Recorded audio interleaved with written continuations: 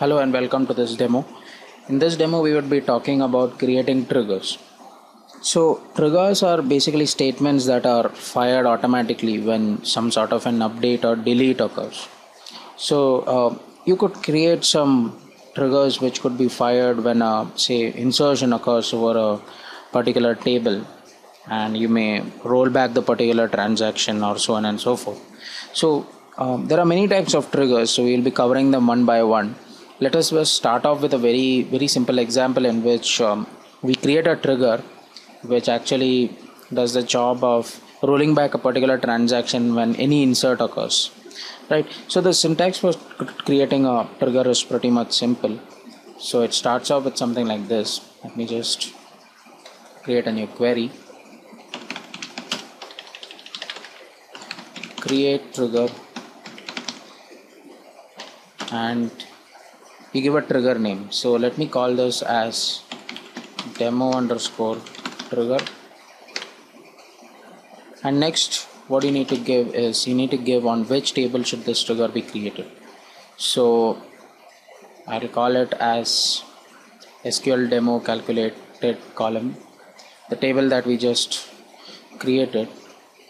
I think we created this one, demo compute.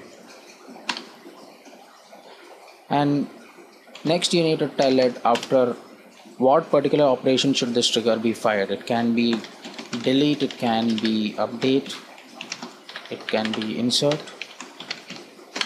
So I'm going to go with insert for now, and then you start giving what should happen when this insert is triggered, right? So for now I'm going to keep it pretty much simple. I'm going to say something like, if there is an insert, I'm going to print insert not allowed, and I'm going to roll back the transaction. Pretty simple, right? So I'll just create this trigger.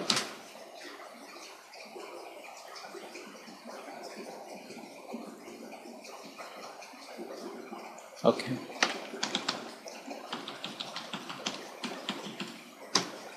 Yeah. So I forgot the end statement. So our trigger has been created for now. So now what I'm going to do is I'm going to try and insert something to this particular table, demo underscore compute, in which we have just created our trigger, right? So insert into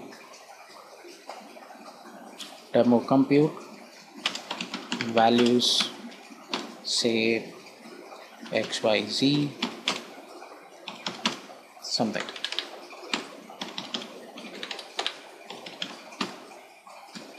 right? So it has printed this particular message. That means this trigger was fired when I tried to insert on this, and the transaction has been rolled back. So if I just have a look at this table right now, it is not going to have the values which I just supplied, right? So this is one of the types of triggers that you could make. The other one basically involves database level triggers, right? That is, you could call it as a DDL trigger.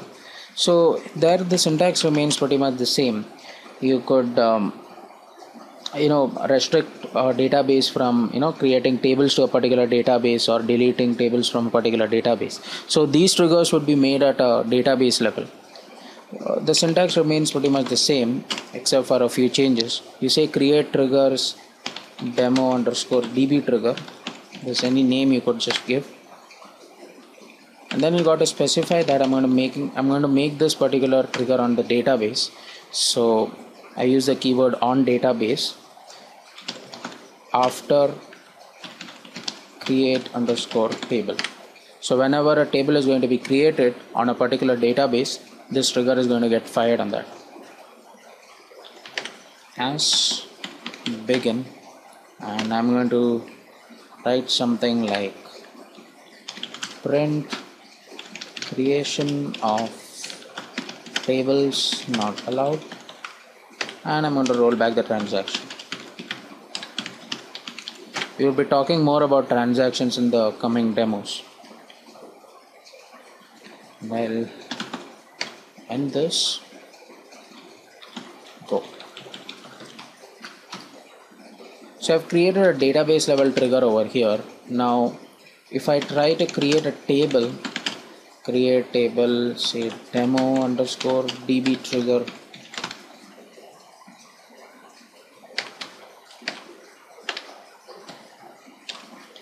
and let me just give it a column varchar of 50.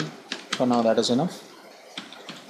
If I create this, we're going to print this message: creation of tables not allowed, and it has rolled back the transaction. So effectively, when you try to create a table over this database, this trigger was fired, and it restricted it from creating the table by rolling back the transaction.